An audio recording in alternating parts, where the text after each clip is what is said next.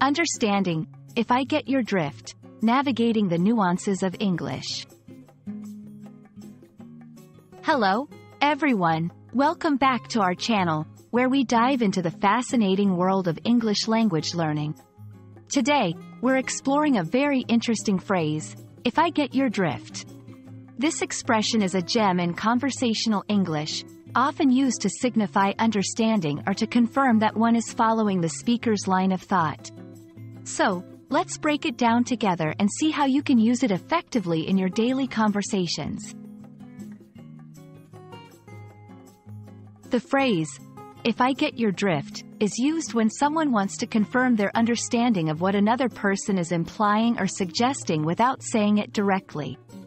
It's a polite and indirect way of saying, I understand the underlying meaning of what you're saying. This expression is particularly useful in conversations where subtlety or indirectness is needed. It shows that you are engaged and are following along with the nuances of the discussion. Let's dissect the phrase to understand its components better. This part indicates a conditional statement, suggesting that the understanding is not absolute but is based on the listener's interpretation. Get, in this context, get means to understand or grasp the concept. This refers to the speaker or the person being addressed. Drift, here means the general intention, meaning, or underlying message of what is being said. Putting it all together, if I get your drift, is a polite way of saying, if I'm understanding the hidden or implied meaning in your words correctly. To help you grasp how to use, if I get your drift, in real-life situations, let's look at a few examples. 1. In a meeting, so, if I get your drift, you're suggesting we postpone the project launch until we get more feedback? 2. In a casual conversation, you're not too thrilled with the new policy, if I get your drift. 3. During a debate, if I get your drift, you're implying that the benefits outweigh the drawbacks in this scenario?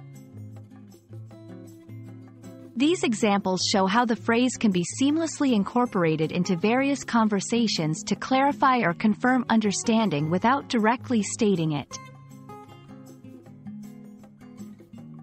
It's important to know when it's appropriate to use this phrase. If I get your drift, is best used in casual conversations where you're trying to understand someone's opinion or viewpoint without asking them to explicitly state it.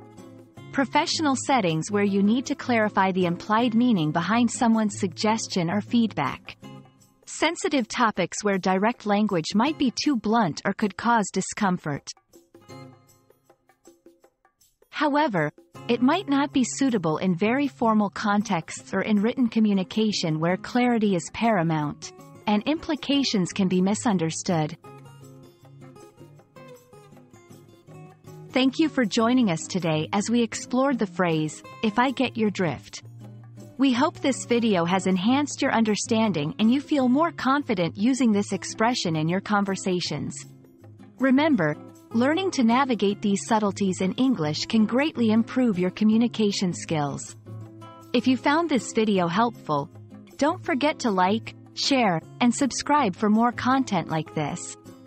Happy learning, and see you in the next video.